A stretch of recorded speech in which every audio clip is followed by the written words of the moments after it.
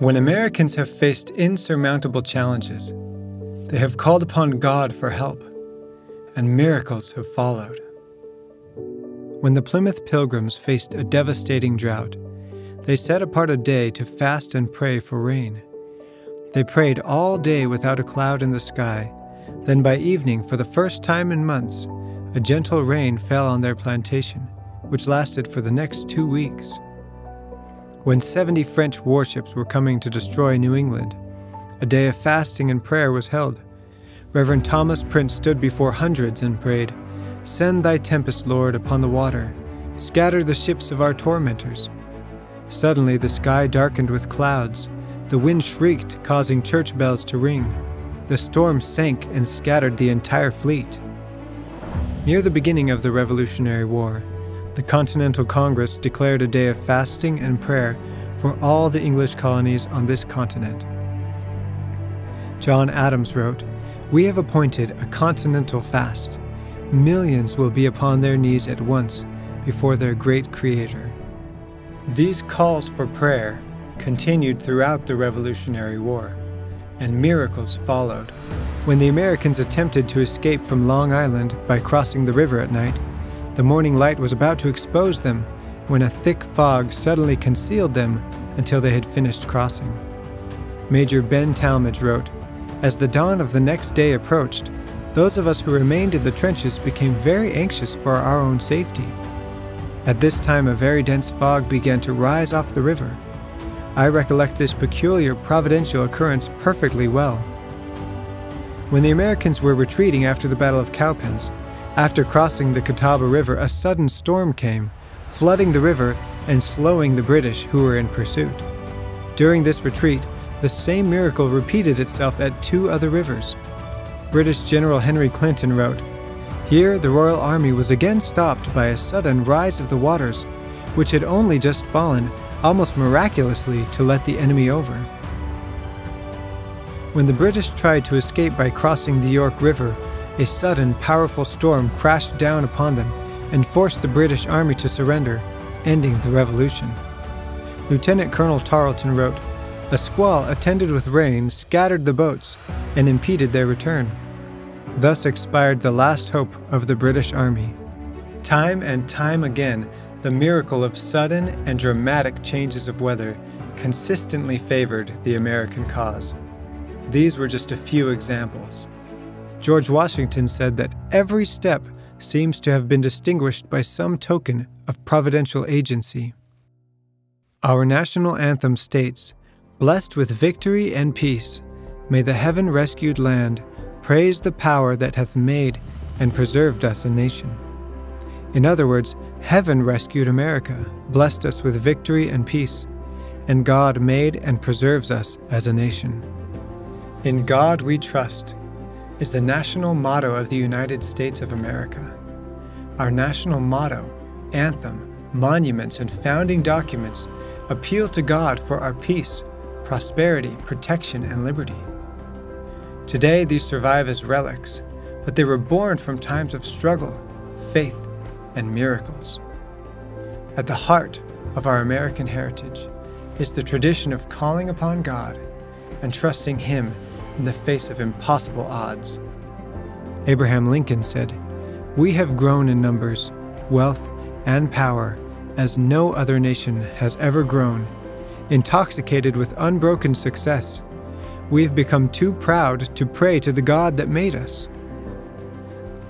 Though that heritage has faded, I believe it can be revived again, and I'm determined to do what I can to help.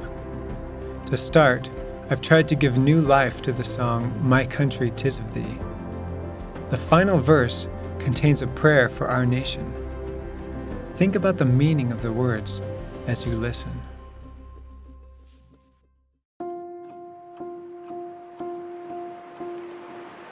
My country, 'tis of thee,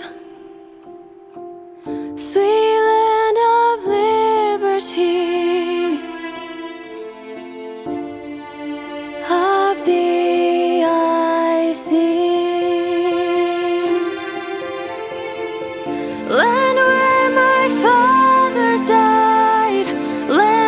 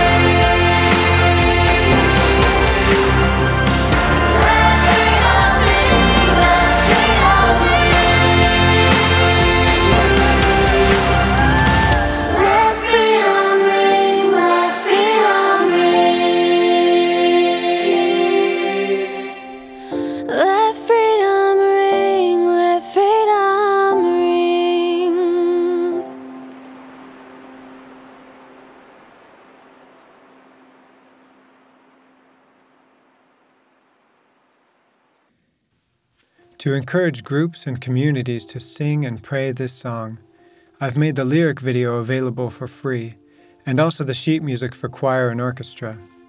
You can also participate in a collaboration video by recording yourself singing this song. The final video will hopefully portray hundreds of people of all different backgrounds uniting our voices in prayer for America. This is a simple way that we can help revive the American heritage of calling upon God for the blessings of liberty. Visit the links in the description for details, and may God bless America.